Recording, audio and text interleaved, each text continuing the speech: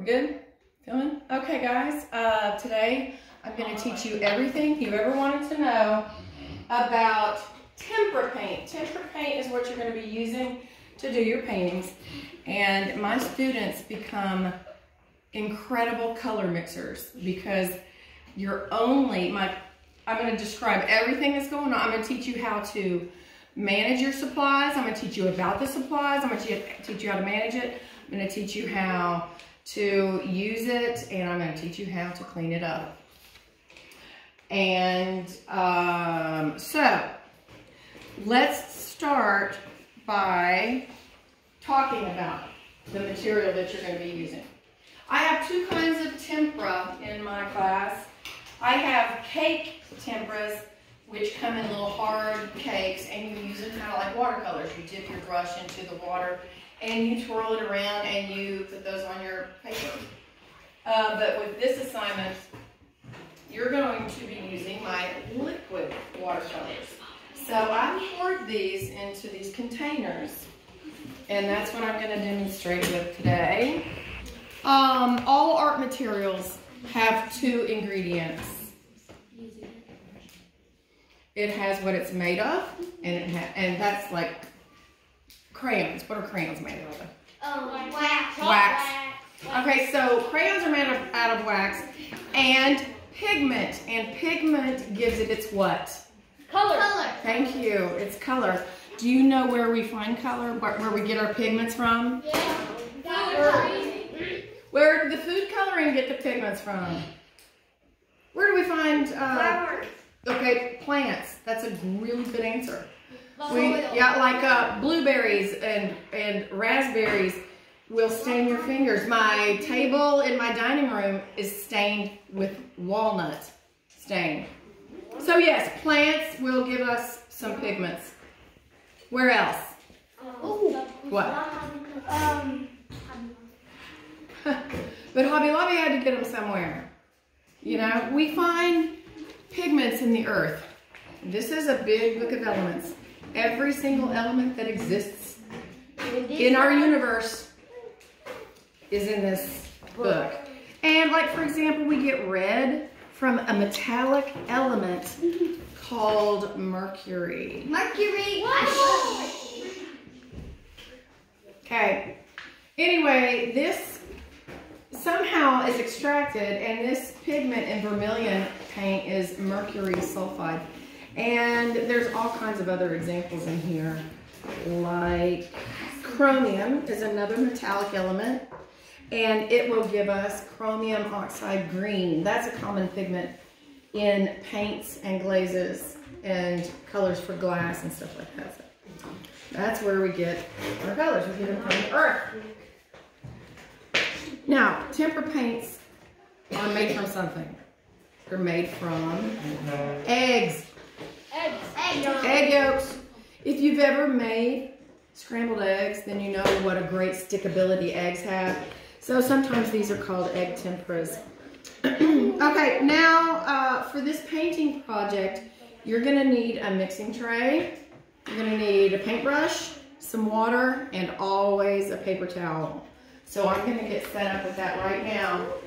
You guys are going to have access to these. Okay, there are 20 of them. Everybody can have their own. Hang on just a minute. You guys are talking, and I need you all not to, okay? First of all, I'm filming this for other classes. Can you have a seat, please? Thank you.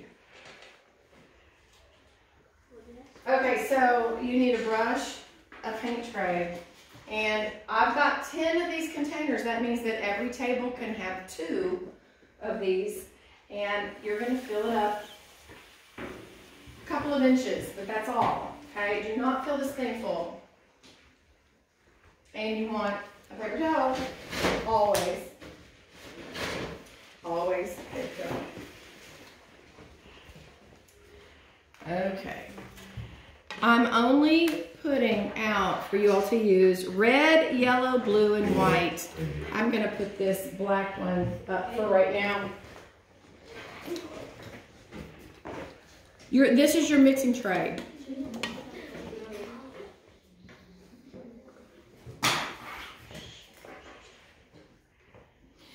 And you're gonna put your paints on here. A little paint goes a long way, and I like to start with my lightest color first. So on your paint tray, you're gonna decide, what am I painting first? You're not going to put all of the paints out on your paint tray at first. You're gonna do it as you use them. Because one thing I don't want are these paints going down that drain, okay? I do not want to waste paint. So you're gonna use the paint as you need it. So you're gonna have to think to yourself, okay, I am going to paint the tail of my fish first, and I want it to be, let's say, pink. Then on your paint tray, you would only be putting white and red because you're making pink first. As a matter of fact, I think that's what I will do. I will mix a pink. Okay. So I'm gonna open this up. I bought these for the younger kids, and they have little holes in them so it doesn't spill. Yeah. If you want to take this lid off, that's fine, but you're gonna have to use your fingers, your thumbs, and hold it back here at the same time and push up really hard, and then this comes off. If you don't mind the hole and you can just dip in there, that's fine. Okay. Okay, so there's that, and I'm gonna open the red because I'm making a pink. You're gonna be mixing a lot of colors.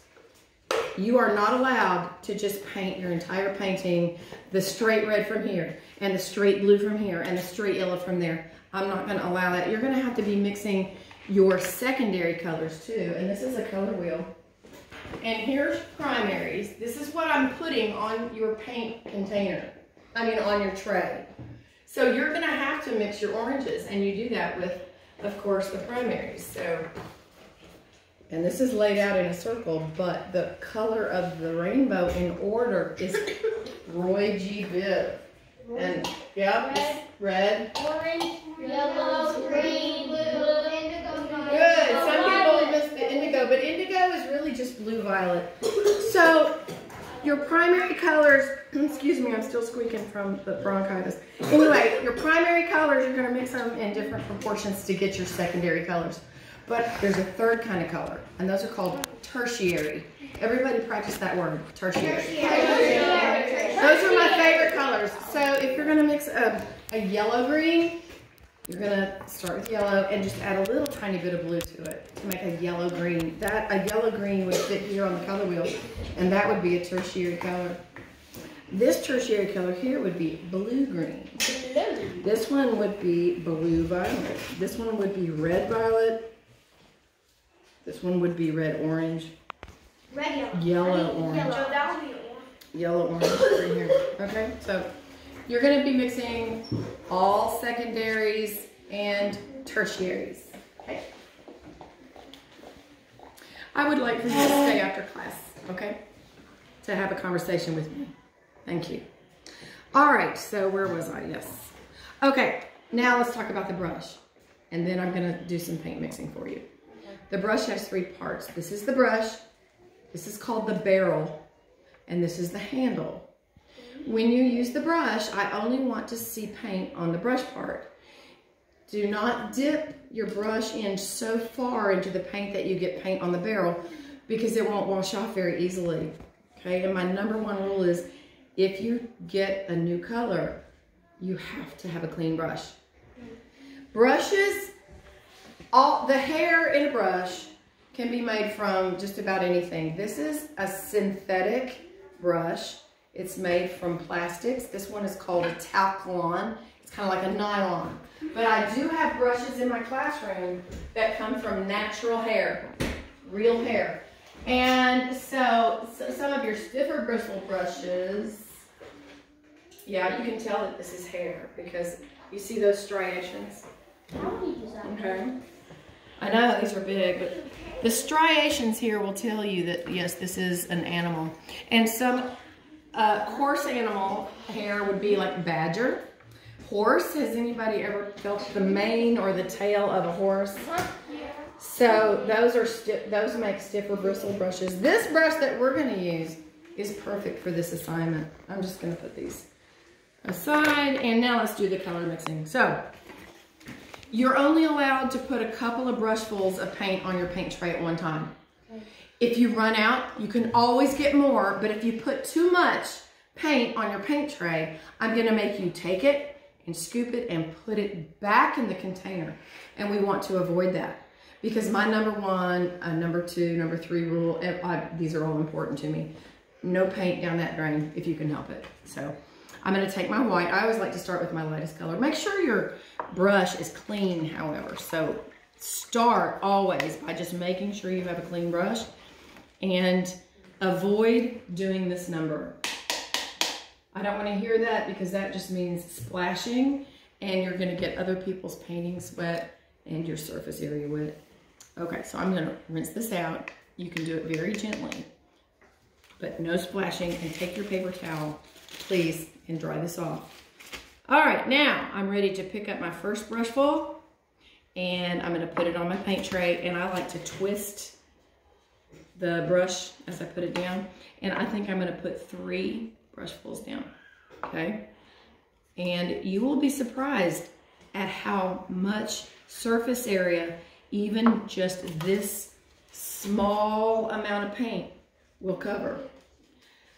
Okay, I'm ready to get my red out. This has to be cleaned. You have to clean it, and when I clean my brush, I flick the bristles back and forth really quickly on the bottom like this. Don't shove it down and splay the bristles, because if you do that, it will damage the brush and it'll get a little knot right up inside there, and then the bristles will stay like this the whole time. So we want to be gentle with the brush, and if there's any paint on the barrel, you've got to wipe it off, okay? So that's why we have paper towels. So now the red, I'm going to grab a brush full and put it down on here, and I'm only going to get 2 brushfuls of this. Okay, now I'm going to teach you how to mix a tint, because I have a mixing rule. You always put the darker color into the lighter color. You can't do it the other way, because there's no pigment in white, but there's tons in red. So you're going to take the tons of pigment and you're going to put it where there's not much pigment. And you're going to do it in tiny, tiny little increments. So I'm going to wash my brush out, because if I'm going to make a really light tint, this red that's already in my brush is going to overpower the white so fast that you won't be able to control it anymore, and it's going to turn out into the color of, like, say, Pepto-Bismol, if you've ever seen that and know what I'm talking about. I've got to wash this off. So I'm going to rinse it off. I'm going to dry it off a little bit. And now I can control this. I'm going to take just a little tiny bit of red, and I'm going to mix it into my white. Look how fast even that small amount of red will overpower your color, your white.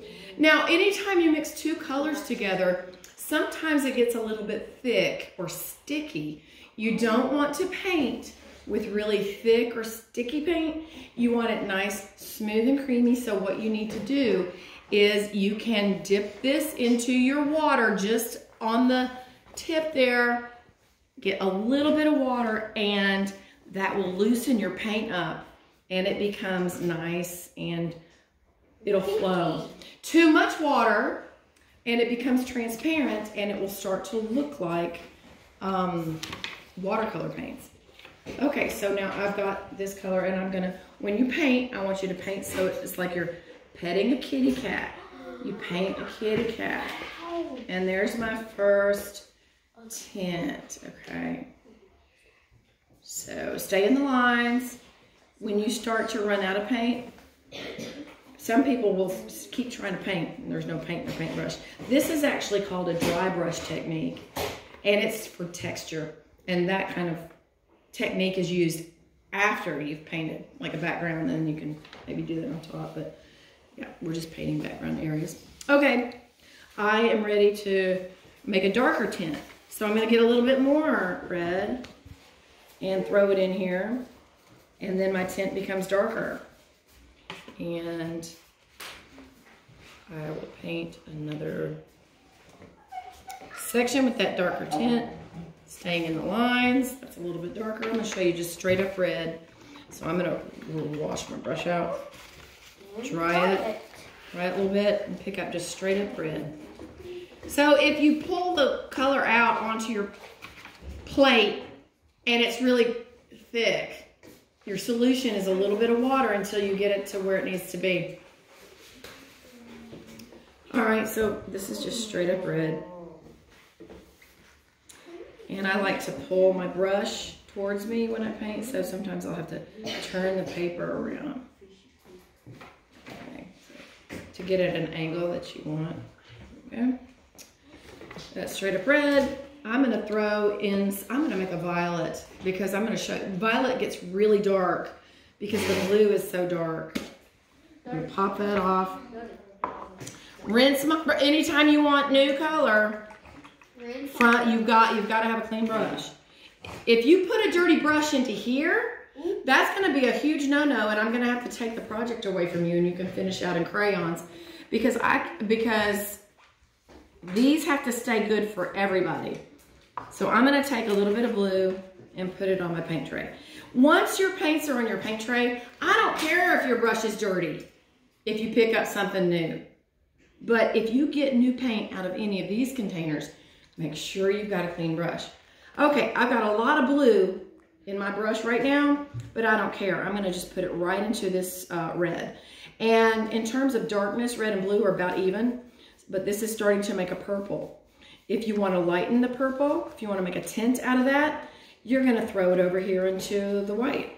And here's a sort of a grapish color, okay? And so if you add white to a color, it lightens it up. Or if you add the color to white, I should say. Okay. And then here are some, this is an interesting violet. This is actually a blue violet. I'll show it to you. It's on the blue side. But I do love a red violet, so I'm gonna make a red violet. I'm gonna rinse my brush off because I see my red violet and that's just what I wanna use. I'm gonna put just a little bit more red in here. So in this way, you all will become expert color mixers. And I've already painted quite a few shapes. And here's my red violets. And see how different it is from the blue violet? Yeah. Okay. So anyway, there's my red violet. And already I've painted a lot of different areas. And I still have a lot of paint left. So only put, let me remind you, only put on your paint tray what you're actually going to be using right then.